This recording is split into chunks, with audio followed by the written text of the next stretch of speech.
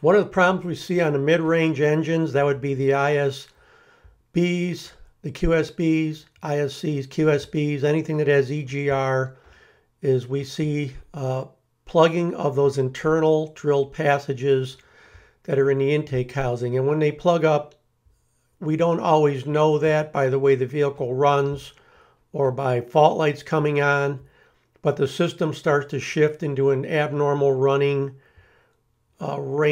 range in the sense that you'll end up flowing usually too much EGR, and then you end up with after treatment problems after that, because if you flow too much EGR, then you don't have enough oxygen to burn all the fuel that's going in the cylinder. If you don't burn the fuel, it comes out as black smoke, because black smoke is unburned fuel. Got to have the oxygen to burn all the fuel. If the engine thinks it's putting in a small amount of EGR when it's putting in a lot of EGR, then what happens is it puts in a lot of fuel because it thinks there's a lot of oxygen, and there's not. So we can't see it because we've got a diesel particulate filter, but the engine's smoking black, sometimes pretty bad all day long, and the next thing you know, you've got the guy on the side of the road and the stop engine lights on, the after treatment's plugged, and it's just a mess. So let's take a look and see what goes on when all this process is going on and how we could see this in a few snapshots or sections of data log. So here's our fault snapshot. I know it's enough to make you go crazy. There's so many of them and there are many different fault numbers. But if we look over at time since first fault and last fault, the stuff that's 140 hours not worried about. Remember, in this machine, a lot of the older faults weren't cleared. We're really concerned about what happened in the last 25 hours.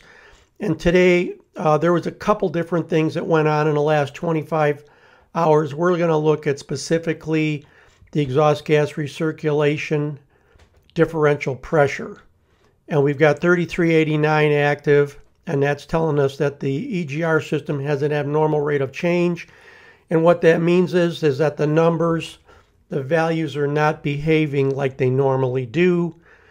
And then we've got up at the top 3361, intake manifold pressure, abnormal rate of change. That can happen when the EGR system has problems because the VGT is going to be moving around trying to make more exhaust pressure to drive EGR.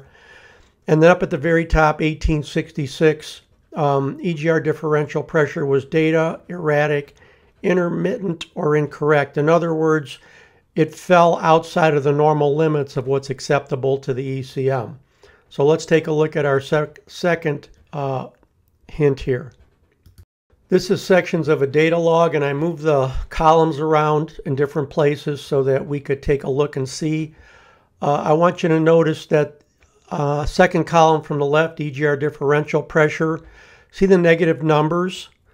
And if you look to the far right, percent of load, that's at 60 to 90% load. In other words, pretty much full horsepower. The throttle was down. They were accelerating. We had 30 inches of boost. We had 90 inches of exhaust gas pressure, 90-ish.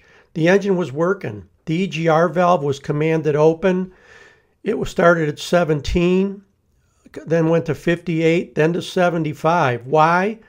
Because over on the left where those red little short red dashes are, it was a negative pressure. So the engine's trying to get the EGR up. If we could pull the exhaust pipe off and look, there'd be very dark blackish smoke coming out of the turbo, even though the engine's working hard. And we've got 33 inches of boost.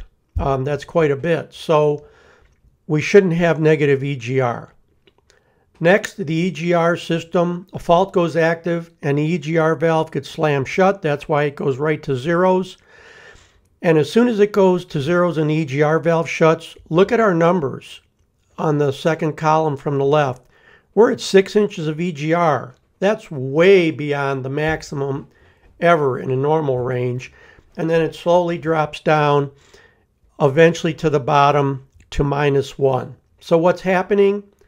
Well, let me show you in the next slide. This is a simple illustration of how the EGR works. So number one is the EGR sensor. Number two is the manifold it bolts on top of, which on a mid-range is the big intake housing. And then 4 and 5 are drilled passages. They're about a little over 1/8 of an inch in diameter. There can be 1, 2, 3, or even 4 of these intersecting depending on the style of the intake housing.